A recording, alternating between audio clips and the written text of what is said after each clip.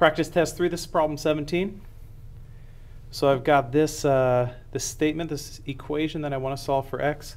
So first thing that I do, I notice I have two log 4 statements. I'm going to condense this, get it so it's only a single log statement. And since that's addition, these are just multiplied together.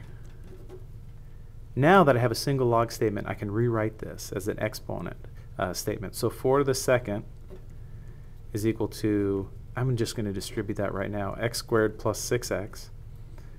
4 squared is 16, so subtract that from both sides. Minus 16. Now I have a quadratic. I'm going to factor that. That factors to x minus 2 times x plus 8. There's an 8. X would equal, according to this quadratic, 2 or negative 8. But now I got to check these. And if I look back up in here, 2 is okay. But if I try a negative 8, I'm going to end up taking log 4 of a negative, which I can't do in the reals. X is 2.